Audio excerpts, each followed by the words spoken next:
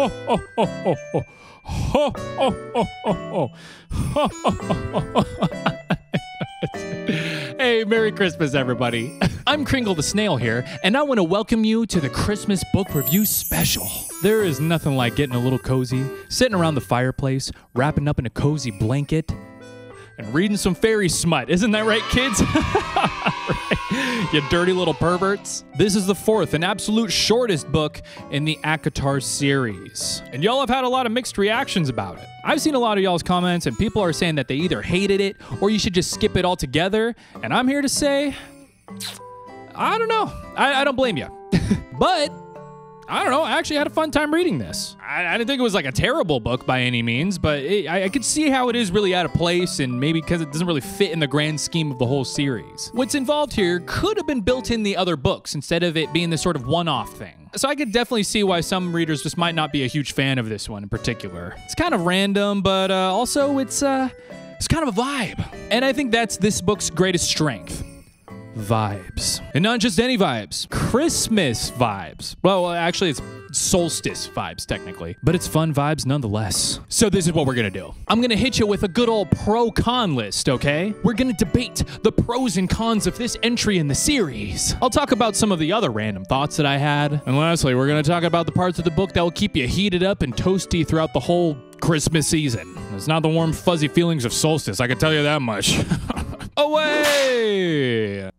Pro. One of the things that I pointed out in my ACOTAR video was that there was a lack of immersive prose that SJM can dish out when she wants to. However, ACOTAR was so busy with the war plot that there wasn't so much time to just, take things in and breathe a little bit. And sure, that makes sense. War was imminent. However, that didn't stop him from Bing Bong, though. It's another discussion. But I don't think that incoming war plot was enough to leave out immersion and moments of pause. As if SJM felt that too, this book immediately starts off with immersive prose about the descending winter. The first page. The first snow of the winter had begun whipping through Valaris an hour earlier. The ground had finally frozen solid last week, and by the time I'd finished devouring my breakfast of toast and bacon, washed it down with a heady cup of tea, the pale cobblestones were dusted with fine white powder. Once, I had dreaded that first snow, had lived in terror of long, brutal winters. But it had been a long, brutal winter that had brought me so deep into the woods that day nearly 2 years ago. A long, brutal winter that had me desperate enough to kill a wolf, that had eventually led to me here, to this life, this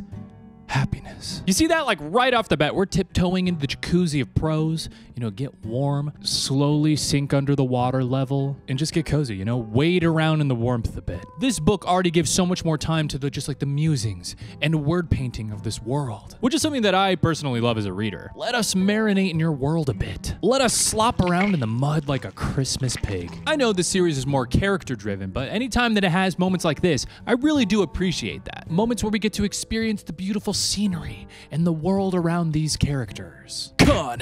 This book is pretty random in the grand scheme of this series. I haven't read very many recent fantasy series, but I certainly haven't seen a series do something like this where it has one book that just drastically changes the tone and the pacing. It truly is like this book is the Christmas episode in this series. Sorry, solstice episode. Because this is a pretty strange detour from what we've gotten in this series so far, I can understand why people may not connect with it, or it may just seem really out of place. I mean, ideally, a new entry in a series should build off the previous in a meaningful way. Did this one do that? I'm gonna argue yes, but I'm gonna get more into that a little bit later. At the very least though, I can kind of tell that SJM just had fun writing this book. Maybe it was just an opportunity to try something a little new with these characters. And if she had fun doing it, I could respect that. Bro, this book made more space for character development, and I can dig that. I can dig on a little bit of character development. Oh yeah, hook me up with a nice warm mug of that character development, would you? Sprinkle some marshmallows in there. Maybe a little bit of smut, perhaps? Which characters are developing, though? Let's start with Feyre. Now that things have settled from the war, she has some time to reflect on her new responsibility as High Lady. As she roams the streets, she now sees buildings and businesses that are unoccupied because of the owners who have fallen in the war. She sees the grief of her people and is bearing the burden of that. She also has time to re-explore her love for painting as well and seeks to find a way to give some of that back into her city. It's a sincere and logical step for Feyre's character following Wings and Ruin. Another character focus is Nesta. We see, or rather don't see, the state that she's in now post-war. Witnessing death of these people and the death of her father, she seems to have become numb and indulges in drinking and random bing-bong just to fill the void. She's distanced herself from others and lives in some janky shack on the other side of the city. While we don't see a full arc from her in this book, we mainly get a snapshot of where she's at now. And I imagine this is mainly a setup for Silver and Flames. The more up-close and personal time we spent with some of these characters was really necessary. Since ACOWAR, we needed to see what was boiling underneath some of these characters. Now, this is something that kind of leads into my next con. The good elements of this book, the character development, the world building, is something that probably could or should have been involved in the previous or future books in the series. I know I'm really dogging on Wings and Ruin's pacing a lot here, but I think cutting down on unnecessary bits really makes the difference between things just happening and meaningful things happening. Remember Brana and Dagden? Their inclusion in the beginning of Wings and Ruin is fine. It added some tension in the beginning, but in the long run, I wouldn't be mad if those characters were cut in order to make room for some other stuff, like the Mirror of Ouroboros or learning more about Nesta, you know, stuff like that. I think the best this book has to offer in the series is that immersion in character development, and so it makes me wonder why it was sectioned off in this smaller entry instead of involving it into more of the meaningful books in the series. I do have a suspicion about why, though. It's for those solstice vibes, baby. I think my enjoyment of this book relied a good deal on the fact that I read this right at the beginning of November. I cracked open this bad boy the minute the temperature started to drop. There was that chilliness in the air, the smuttiness in the air. It lined up perfectly. I was kind of surprised about how SJM was able to fit that Christmassy vibe into this world, complete with gift-giving, winter traditions, and even a nice holiday meal with the family. Faye and Rise are mom and dad. Morcass and Asriel are the kids. Elaine is that hot cousin, you know, that Asriel's, you know, having a hard time being around.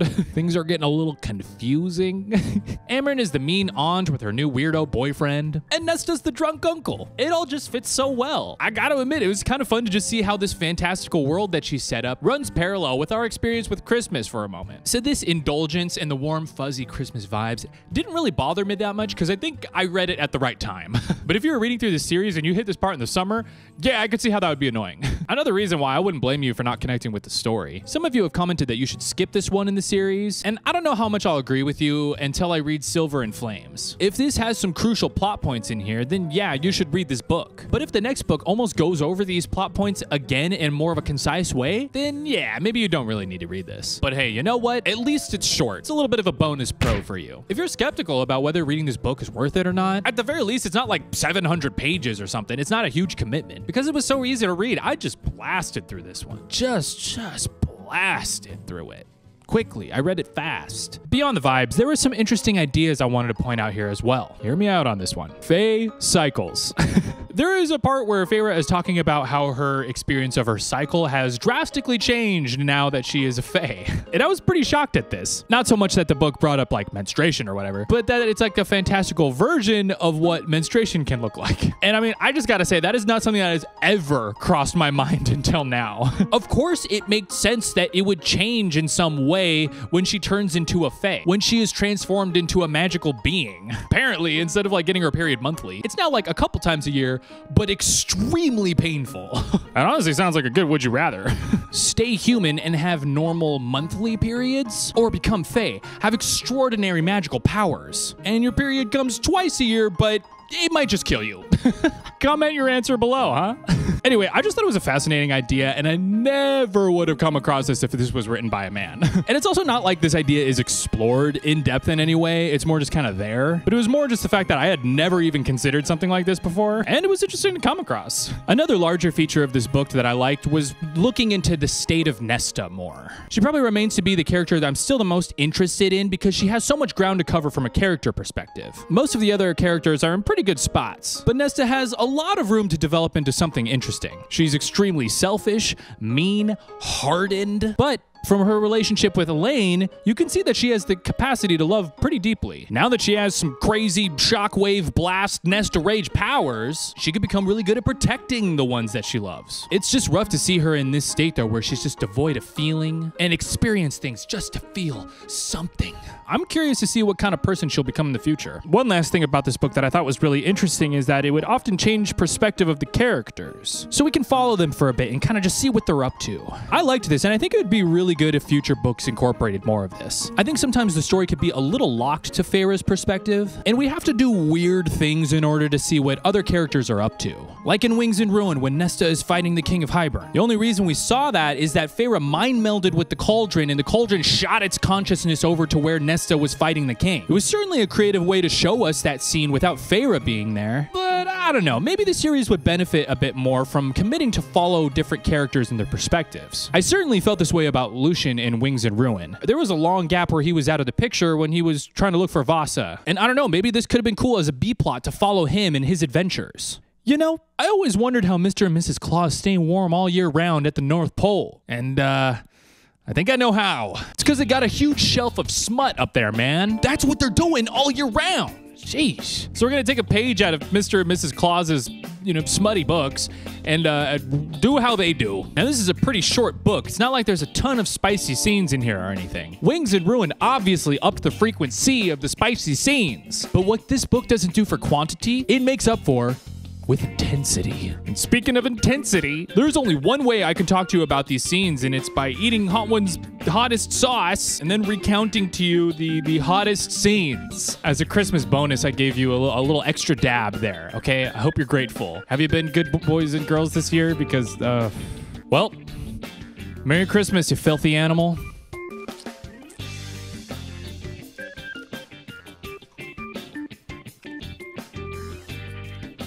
Oh, this book starts off with Faye and Ryan settling down after the war, and it's not like that stopped them from Bing Bong. Oh man, that was a lot. Oh, it occurred to me when I've done this before, I've done little dabs at a time. That one was a lot at a time. That really hits hard. Oh my gosh. So now that they got more free time, they're coming up with new and creative ways of binging the bong, if you know what I mean. Oh my gosh.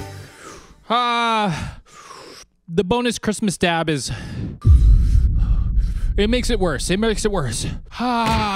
This is Rise speaking, by the way. Last week, I had been so stupidly busy and I had been so desperate for the feel and taste of her that I had taken her during the flight down from the House of Wind to the townhouse, high above Valaris, for all to see. If it weren't for the cloaking I had thrown into place, it would require some careful maneuvering.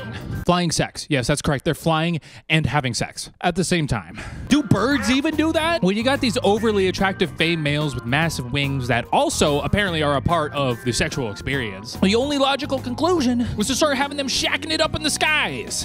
I don't know how I didn't expect this. Now as everyone is coming over for the Solstice Eve, Elaine and Asriel, they be acting weird. The tension that's been building up in Wings and Ruin is still here festering like a Christmas rash. Sorry, solstice rash. Very different. Asriel emerged from the sitting room, a glass of wine in his hand, and Wings tucked back to reveal his fine yet simple jacket and pants. I felt more than saw my sister go still as he approached. Her throat bobbed. I strode to my seat, nestled between Amren and Moore, in time to see Elaine say to Asriel, "Oh, hello." Az said nothing. He just moved towards her, more tensed behind me. But Asriel only took Elaine's heavy... I can't even read! But Asriel only took Elaine's heavy dish of potatoes from her hands, his voice soft as night as he said, "Sit. I'll take care of it." Elaine's hands remained in midair as if a ghost of the dish remained between them. With a blink, she lowered them and noticed her apron. "I will be right back," she murmured and hurried down the hall before I could explain that no one cared if she showed up to dinner covered in flour, and that she should just sit. I want you to understand how difficult it was to stay composed and read while my mouth is on fire like this. By the sheer intensity in which this interaction occurred, it's quite clear that these two are locked in that nebulous dance of feeling something for each other but not quite knowing how to behave normal in public. They're all bashful and stuff. It's cute. While those two are being a couple of cute baby angels subtly flirting, Amren and Varian, they're getting straight up nasty.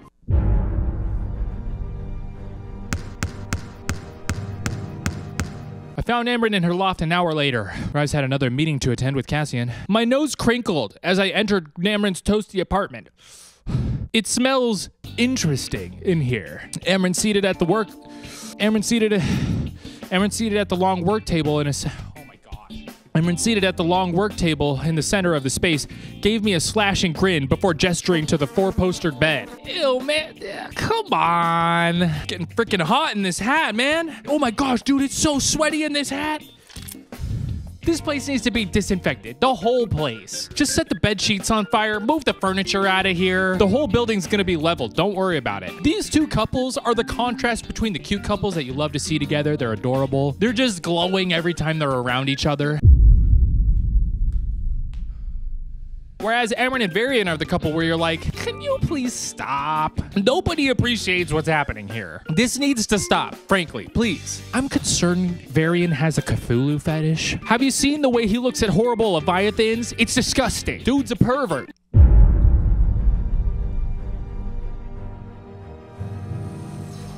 Ooh. All these scenes, though, are not that graphic. It's just a lot of that preheating. Things don't really get out of control until the spicy scene at the end with Feyre and Rise. And oh my gosh, this one hits different. This one is not like the spicy scenes before. Most of the spicy scenes in the series are really not that long, and they kind of play out like something else normally would in another kind of book or story or tale. This one, though, utilizes fantastical elements. More than the others, this spicy scene uses fantastical techniques into the sex. Remember the flying sex from earlier? No. Oh, sorry. Remember the flying scene from earlier? Nothing. That's nothing. That just scratches the surface compared to what's gonna happen here. I gotta take another hit for this one. Okay. Here goes. My plan, he went on, the dress sliding from me to pull on the rug, involved this cabin and a wall. Oh, man. My eyes opened just as his hand began to trace long lines along my bare back. Lower. I found Rise smiling down at me, his eyes heavy-lidded, while he surveyed my naked body. Naked, save for the diamond cuffs at my wrists. I went to remove them, but he murmured, leave them. Inhaled a chip again. Do you want to begin at the wall or finish there? They begin to use the wall for purposes that I will not disclose. That poor wall. Okay, so things progress. Say hello, everybody, to the neck sweats. This might be one of the longest spicy scenes in the series so far, and it is definitely the most detailed and indulgent. Every little detail is very well documented. Oh, then. This is where the magic comes into aid in their ventures. Are you ready? Feyre uses her abilities to go into Rise's mind and see through his eyes and see what he sees. That is concerning. And then Feyre asks if they can bing bong in their mind meldiverse also. So they're getting fricked in reality and they're getting mind fricked. This continues until, let's just say, the integrity of the wall is worse off than where it was when they started. Pictures have fallen off the walls, wreckage is strewn around them, and then after a pause, Feyre tells Rise to do it again. And let's just say he's lock and loaded, just like that. You're telling me that they could just bounce back on command? We need to thank the cauldron above that humans cannot do this. If we could, nothing would get done. There wouldn't be anybody out on the streets. We would have died out as a species a long time ago. We'd all be looking like Amron and Varian right now. Oh, even though this was more of a shorter and casual book, the spicy scene was not. It went hard, pun intended. And this makes me nervous for the next book, especially because of what y'all have been commenting. I'm scared that this is just a foreshadowing. This is just a little taste, just a little dirty taste of what's to come. Huh? You get that? You catch that one? Oh. Wow. What a spicy time, Santa. Thank you for leaving some of your dirty books under the tree for us this year. That was a treat. So, I think there are valid reasons to like this book and valid reasons to not like this book. And I think the reasons are fair either way. The warm, fuzzy vibes rubbed up all and down my cheek, and it felt good. I was reading it right as fall was really cranking into gear, and that was just the right vibe for me. It's short, it's cozy. Was the book necessary? Probably not. Was it fun? Yeah. Was it horny? Yes. Yes. Thank you so much for watching, everybody. I really appreciate all of you spending your time to hear me talk about books or whatever else. It really does mean a lot to me that you have all watched my videos. I really did not expect that I would be getting as many views as I am now, and it's crazy. The ACOTAR video is at over 100,000 views, which I cannot even believe. Never even thought that would happen. But you have all made that happen for me, which is an amazing Christmas gift. And I hope that this video is a nice little, lump of coal you can just dunk in your stocking right there. I hope you all have a wonderful and restful Christmas this season. I got a couple more special videos planned, so, keep your eyes on the skies. I might be coming by on a sleigh, to drop some goods for you. They're a little bit different. I'm really excited about them, but I hope you enjoy them as well. Once again, I'm Kringle the Snail, and I'll see you the next time I'm out of my shell. Peace.